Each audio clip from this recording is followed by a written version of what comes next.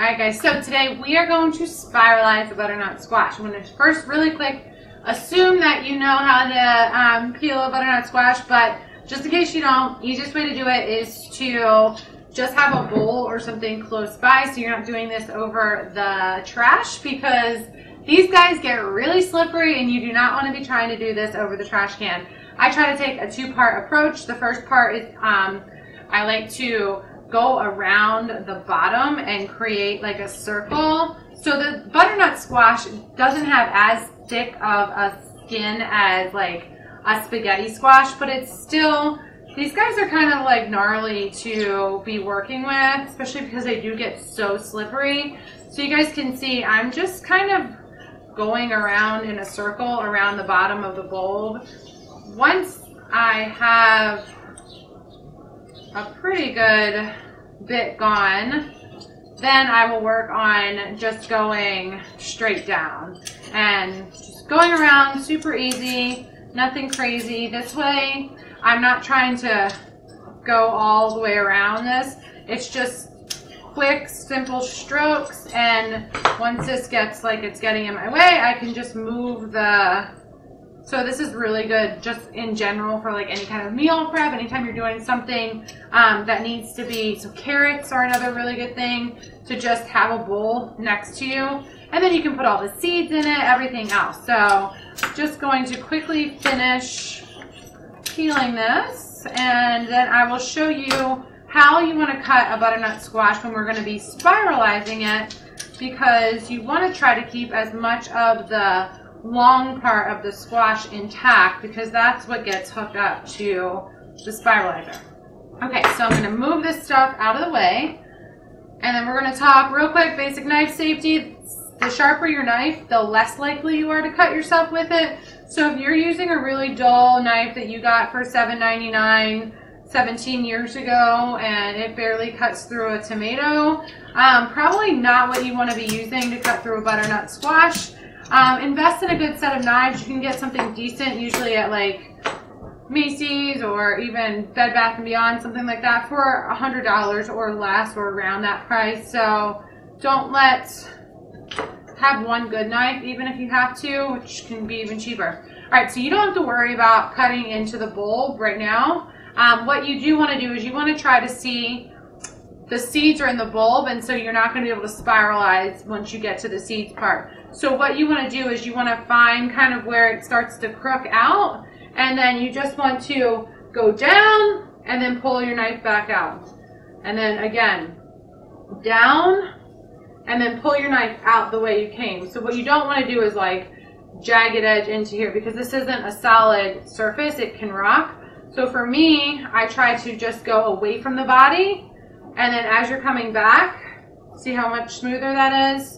If you feel comfortable with your knife, you're probably fine. But you guys can see I'm always going, because there was resistance there.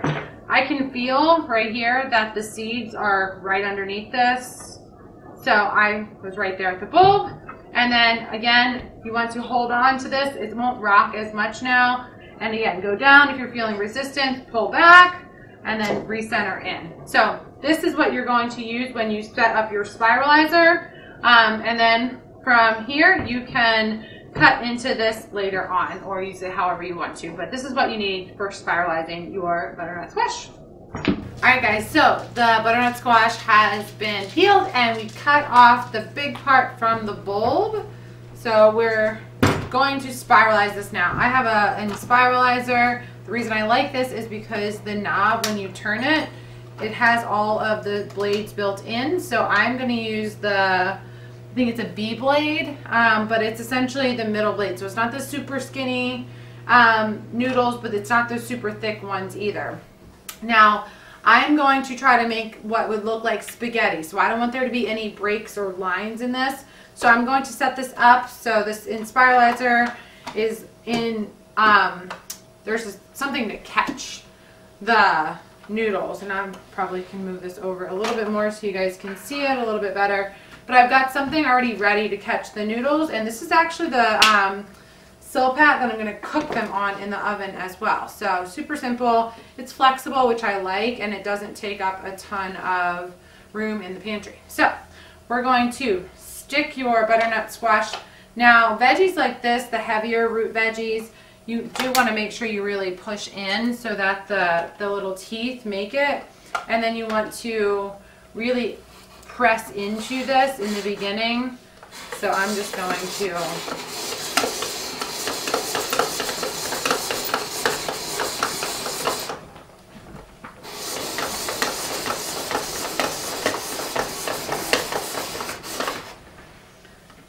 as you guys can see, I'm holding it down because I need to be able to press into it. The butternut squash is just super thick, but as you can see, it creates so many noodles.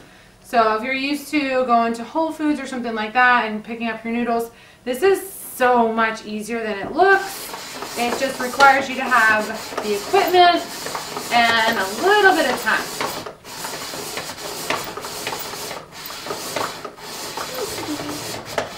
Aren't you glad you're watching this? It's a little bit of a workout, but it's not bad. So, totally worth it. Gotta make more room. So this is why I don't end up trying to use like a bowl or anything though. I just use this Silpat because you guys can see if I was trying to catch this in a bowl, it'd be really hard to kind of catch everything. So that's why I've gone to this method. I used to try to catch it on a bowl, but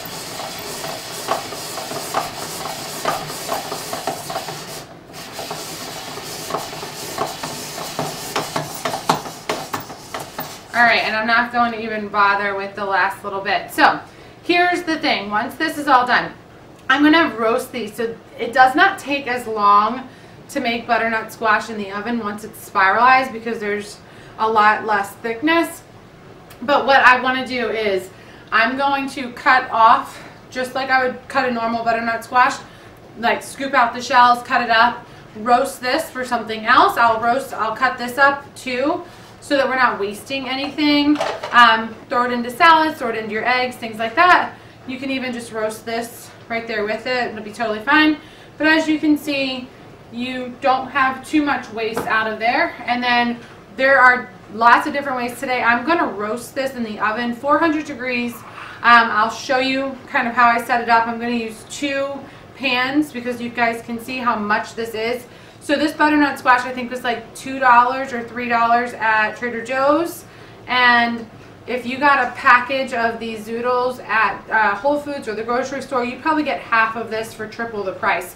So yes, it is a little bit of an investment of time, but you're going to get a lot more benefit out of it by doing it yourself. And now you know how. So I'll show you guys how to roast these up. You can also cook these on the stove, but I'll show you that another day. All right, so like I promised, I just wanted to show you kind of the method to getting these in the oven and cooked up nice and good. So I divided that big pile into 2 piles, and I also broke down the bulb so that I could use it. I'm actually going to make something else with this, so ignore this. But you can either use like a garlic infused olive oil, just drizzle it over. Add a little bit of salt, pepper. If you want to add your spices now, you can, or you can leave it unseasoned and season it later. I'm actually, for this one, going to divide this between a sweet and a savory. So for the sweet, I'm going to use some Madagascar vanilla ghee. I'm going to melt this over it. So I'm going to melt this in the microwave and pour it over, but I'll show you what I'm doing with my savory one. So I'm just going to use a little bit of avocado oil. You don't need a ton, just enough to help it get a little crispy in the oven. So that's about a tablespoon-ish. And then we're going to do a pinch of salt, so half of a teaspoon or so. You can always add more salt later, so don't worry about that. And then if you don't like to get your fingers dirty, get some tongs, but God gave you the best fingers or the best kitchen utensils of all. And you guys will see I use the silicone mat on this one, but I use parchment on this one so that you could easily utilize the parchment if you don't have the silicone mats. And that is done. I'm going to do the same thing. I'm going to melt a little bit of this butter in a small jar and just, again, pour it over about a tablespoon, nothing crazy. Pour it over this, add a little bit of cinnamon, and roast these together in the oven, 400 degrees for about 10 to 12 minutes. And take them out and you can let them cool. They should not get soggy in 10 to 12 minutes. If If you leave them in there for too long though, they will start to get super soggy and disintegrate on you or burn. So you don't want to do that. 400 degrees, 10-15 minutes, max 15, probably 12 is good though. And after that, you can go to town, you guys. This is a really great addition to your meal prep. Super simple, so easy. And this is a great way to add carbs if you're having like a carb day and you want to add some lentils or some black beans or something like that. Super easy. All right, I'm going to go off to the oven with this one and see you guys soon.